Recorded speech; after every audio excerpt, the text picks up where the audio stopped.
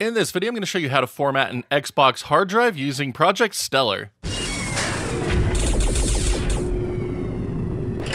One of the best new features added to Project Stellar since its launch is the ability to format Xbox hard drives directly from within the console itself. Let's face it, not everybody has a SATA to USB adapter, and not everyone has an IDE adapter either if you're still using IDE drives. So this addition to Stellar OS just makes using the console and upgrading things as you desire just that much easier, and I'm a big fan of it. But anyway, let's go ahead and dive in. So the first step to this process is to have an Xbox with a Project Stellar mod chip installed. So there's my Project Stellar down there.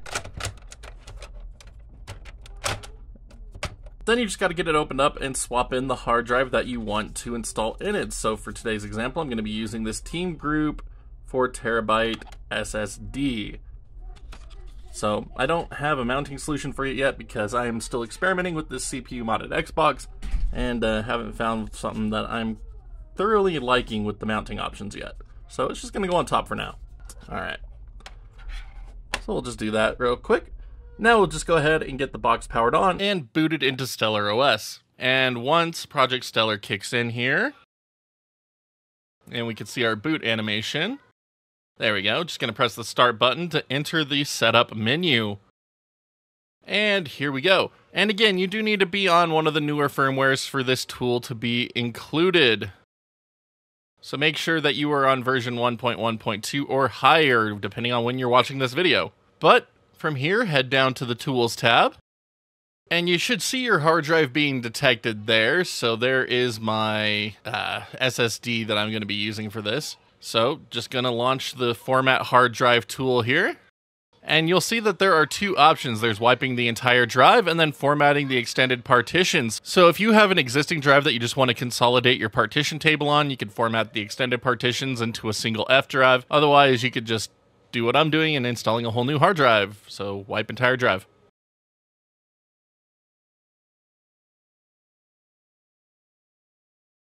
And then the Stellar OS HDD format tool will launch and saying, hey, you're going to delete all the data on this drive. You sure you want to continue? So press A to continue. It's going to detect your drive. Once it's done, press A. It's going to show you how it is formatting the drive here. So Xbox shell, that's your E drive. Data is your C drive. And then you have your XYZ cache partitions.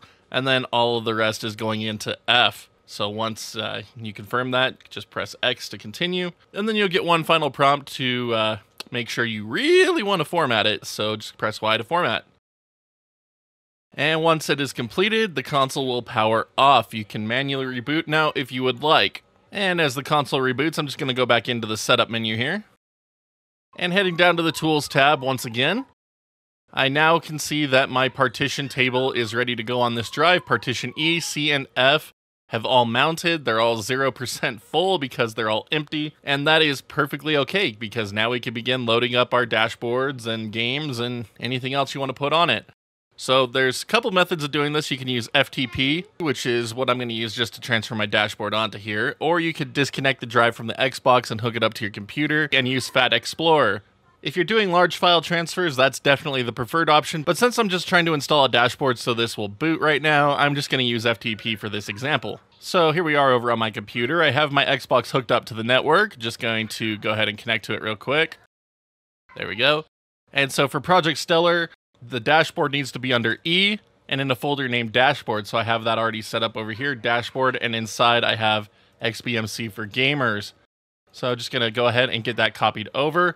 So just going to bear with it while it does its thing. And there we go, the file transfer has completed. So I'm just going to go ahead and reboot this Xbox, and it should boot right into XBMC for Gamers. On second thought, I could just use the quick boot option here within Stellar.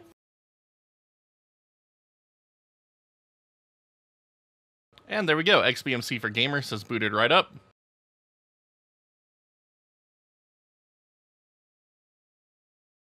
Now, I, of course, don't really have anything on this Xbox at the moment, so not a whole lot happening.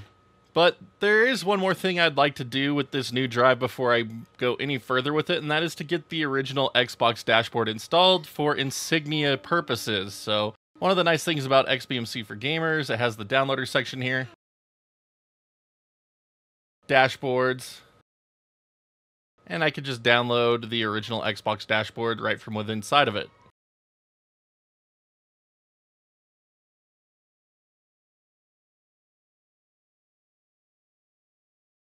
All right, there we go. So the original Microsoft dashboard is now installed. So I can confirm that by going into my C drive and seeing that everything is in here.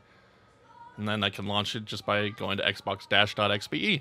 And there we go, original dashboard up and running. Perfect. So again, from here, you are free to begin loading up anything that you desire into your Xbox's newly formatted drive.